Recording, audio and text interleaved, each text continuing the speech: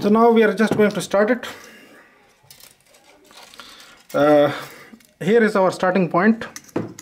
As you can see, just I have to pick it on camera a little bit position. I will have to the camera so that you will be able to see and I will be able to wind it. So it should be like this, or a little more wire we have to keep it, so then it will be easy for our future operations. Like this, I'm not closing it, just putting the wire in and then going back. So the way you have to give a complete turn like this, and then you have to give a complete turn on the shaft, one turn, and then put it over here in this one. Just open it and put it over here, and then up to 10. So we will have to count one time so that we will be double sure. Then it will not be a mistake. We will not make a mistake actually. 1, 2, 3, 4, 5, 6, 7, 8, 9 and 10. So up to here, up to here. Okay, so one turn completed.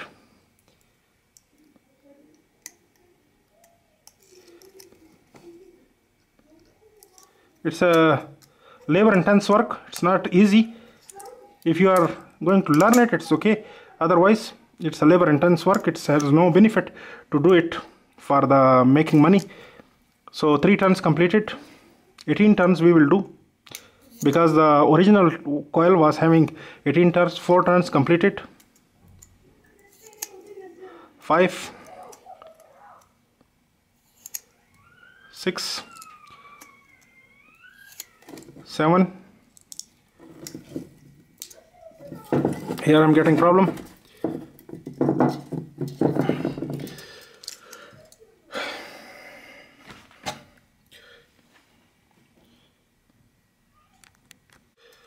I just put 17 turns.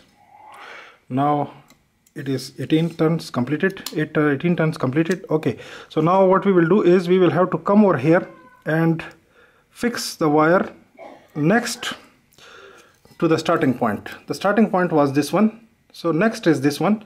We will put the wire over here, but how we will do it? Like this. We will do it like this and then complete turn and come back. But what we will do, as we just got a mark over here, so what we will do is we will have to grab our blade and just remove the insulation from this wire. Just some points are very difficult to pick on camera because I'm working, I'm talking, and I'm just filming. I'm trying to capture every detail, but sometimes it is difficult. It's okay. So now just I removed this coat or this enamel from a clear coat, whatever you are saying, from this one by using a blade, a sharp blade I have to use. I have to remove this coating from, so that it will make a contact with the commutator. The first one I did not make it yet. I will do it later on. That's not difficult because that's not in the midway. It could be done later on also, but this was important. This was coming in the midway. So it's like that, and then of course we have to wind it the same way and bring it to the second, to the starting point, second of the starting point, and then put it over here like this and give, not like this but like this one, and then go like this, like this. Okay, so now again complete turn, come back and come to the next slot. As we wind 18 turns over here from here to 10th, so from here next slot we have to come and we have to put the wire in and do the winding same way, and it will come over here next to the ending of the first one. As if you will count it from here, 1, 2, 3, 4, 5, 6, 7, 8, 9, 10. So this is coming 10th one. This one that will be the beginning. Before this was the beginning and this was the ending. Now this is the beginning. 1, 2, 3, 4, 5, 6, 7, 8, 9, 10, and this is the ending. So same way we have to wind the coil as we wound the first coil. So these will be the starting and the ending, as just I show you, and the rest of the procedure, the whole thing will go around and the ending will come over here. That I will show you later on while I will complete. Now is the ending of this job. As you can see, here is what just I scrape it here. So this will go to the commutator segment. Just complete this coil, and then later on we will start the final coil. So here it will go. As you can see, just I put a paper also over here underneath. This will prevent it from the short circuiting to the starting end of the coil. It's better sometimes we put it if we have doubt for the short circuiting. So just I put it like that. And now is the time to go to the ending coil, which is the last final coil in this machine. So it will be here. As you can see, I just rotate it and come to here. This already one side is there. As you can see, one side of coil is there, and this will be the final side which will be put over here. And then 10th of the slot, 1 to 10 slot, I have to come over here. This is the 10th slot, as you can see. So 10th slot I have to wind. Just I will hold it like this and will wind 18 turns of wire. 1 2 3 4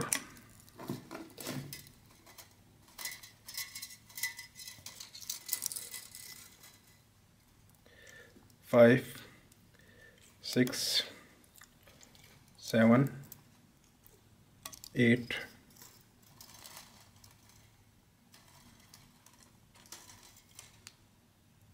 9 10 11 12 13 14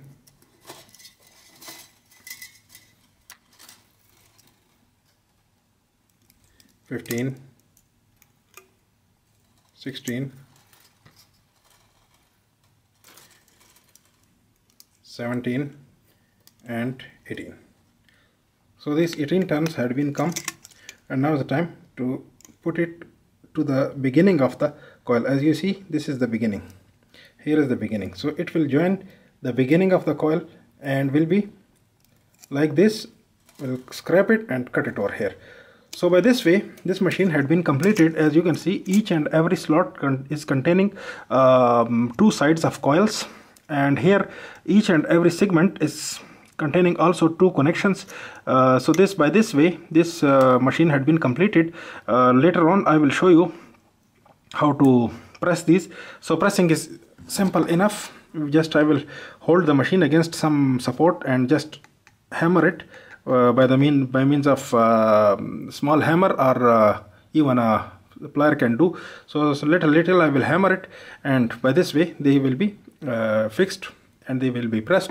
And later on I will cut these papers. So as you can see, now this is almost complete. These extra papers, they should not be there. They should be pressed inside or folded inside. So only the metal core, which is over here under my finger, this should be exposed to the field winding. So for this purpose, what we are using, we can use a wooden or plastic or Teflon or whatever spluger you have to use for the pressing of the winding. Actually these metallic screwdrivers and blades, they are not recommended. Don't use them. Instead, only this soft item like wood or Teflon or whatever plastic you are using, so that you have to use to set down the windings in some way like this. In the slots, they are already set in, but just I'm going to show you if your winding is not set properly. So you can use it and you can set your winding properly. You can place them in the slots by a press method like this one. And now is the time to cut these extra papers. So for this you have to use a scissor. Have to just cut it down somewhere close to the core like this. So now they have been cut, as you can see, a little bit exposed, say some way 2-3 millimeter they are exposed outside. So what we will do is we will have to fold these. By the way, we will do our work and fold them inside the core, inside the winding I mean. We have to fold them so that they will cover the winding from the upside. So by this way, do your work and press one side just first. By the wooden spluger, you will not have a tension of removing the enamel from the winding or making injury to the wires. So by this way, you have to just do it because these plastics are a little bit hard to press actually, and especially in this much close space. They are a bit difficult to press them, but it's okay. They are pressing very well in my case, and for sure they will be in your case as well. It's not very difficult, it's something easy job. If you will do it one time, you will be able to hold off the work and will be able to easily do it. So by this way, you have to press them in.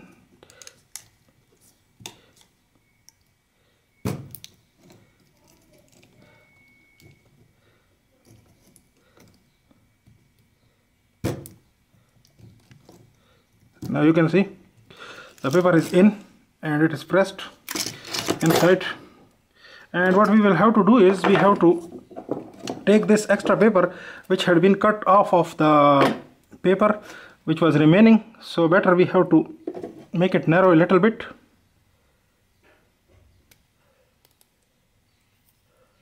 By this way, just cut a narrow piece of the paper and just put it in as a wedge. So some way like this. Up to that distance you can put it, it's okay. Otherwise use your spluger and just pull it in.